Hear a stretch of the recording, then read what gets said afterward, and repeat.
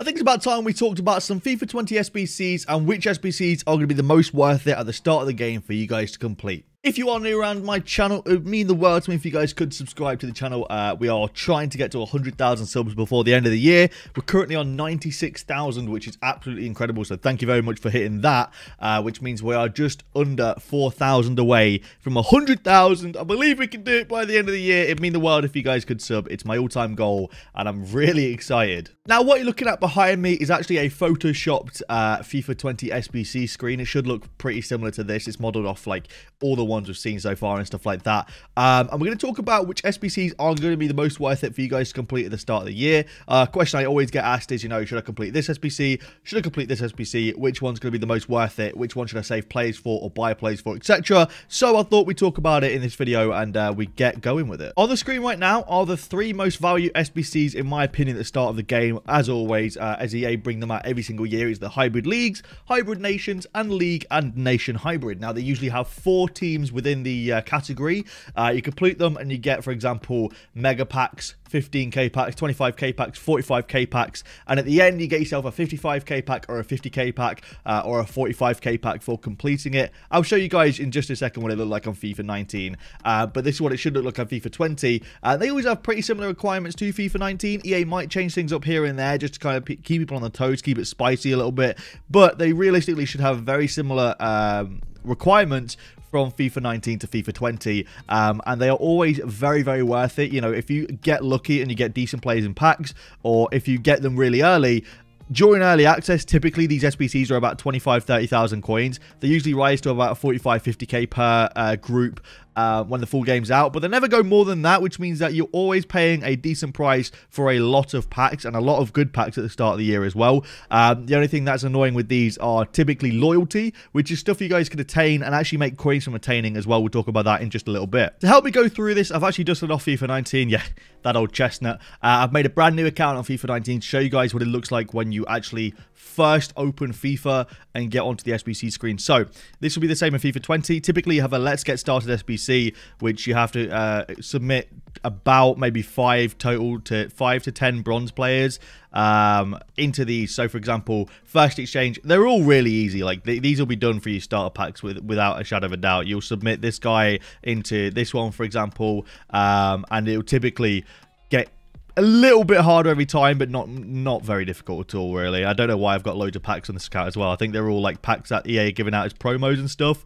Very strange. But yeah, these aren't difficult to complete or anything like that. As you see, we'll throw these guys in and we'll do the last one in just a second. What packs do I actually have? I have a UCL player pack, UCL kits pack, a welcome pack, the FIFA 19. Okay, I don't care about any of those.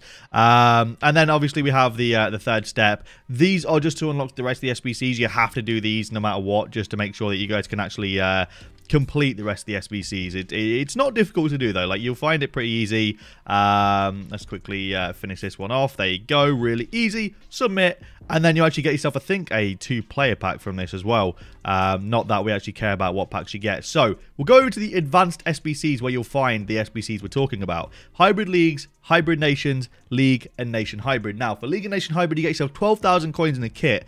So you actually get 12k back as well as the rewards. Now, there is a big pack in the rewards. It is the 50k pack for Hybrid Master. You also get a mega pack, a rare gold pack and 1,500 coins, and a premium gold players pack. This is the best one. I think 2 out of these teams require loyalty as well. Hybrid Master definitely does, and I think Tough does as well. The rest of these I don't think require loyalty, although they might require loyalty on 1 player in the team, but you should pack a decent amount of players. This one you get a rare mega pack as well as premium gold players pack, premium gold pack, mega pack, and prime gold players pack. And then Hybrid Leagues, you get yourself 1 rare mega pack as well as a jumbo gold pack, a jumbo gold premium pack, a mega pack, and a prime gold players pack. So in total, you get yourself a lot of packs back for these SBCs, and maybe to complete all of them is going to cost you at worst like 120k.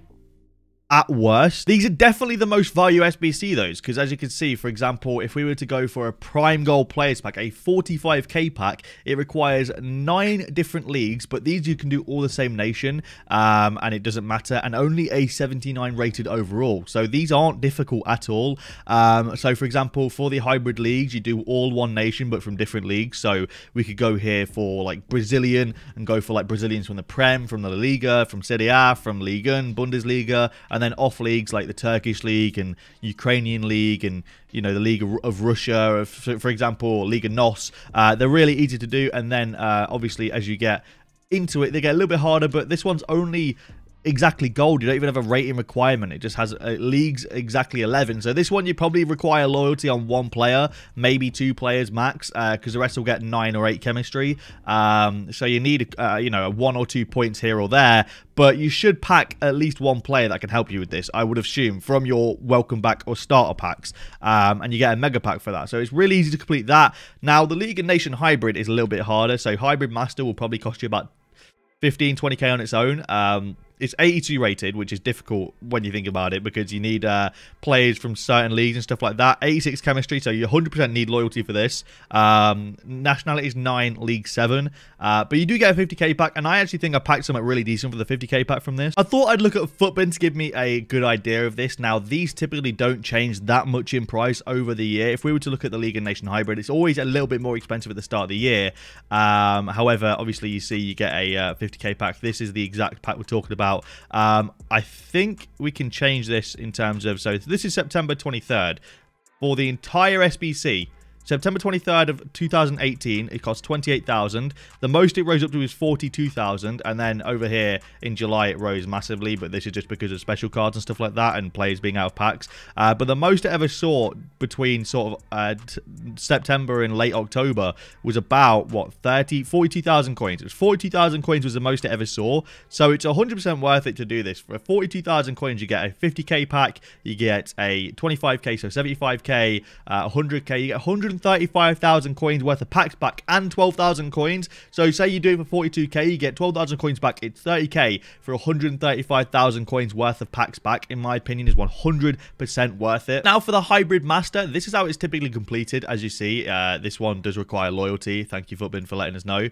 As you see, this is how it's sort of typically done. It will be different on FIFA 20. They'll give us different requirements. But you see, like, it's not exactly easy. However, at the start of the game, if we were to look at a daily graph here, on September 25th, it was only 14,000 coins. 15,000 coins, and when the game first came out in like early October, it was 13k, 16k. Like, it's not that expensive to do, and like I said, the what you get back is 100% worth it. You pay 13,000 coins for this SBC, and the sheer discard value of a 50k pack is 7,000 coins. So at worst, you lose 6k, and that's even if you pack nothing. Chances are you'll pack something that sells for at least something at the start of the year. Like, most players sell for a little bit of something at the start of the year. So even if you pack, for example, if you were to pack like an Eric Bailly, he might be like 11, 12k, so you've made profit back. If you were to pack like a Rashford, he usually goes for like 40, 50k at the start of the game, and he'll only be like 82, 83 rated, so you'll get yourself a decent amount of coins back. In my opinion, 100% worth it, and the same with all the other ones, really. Like,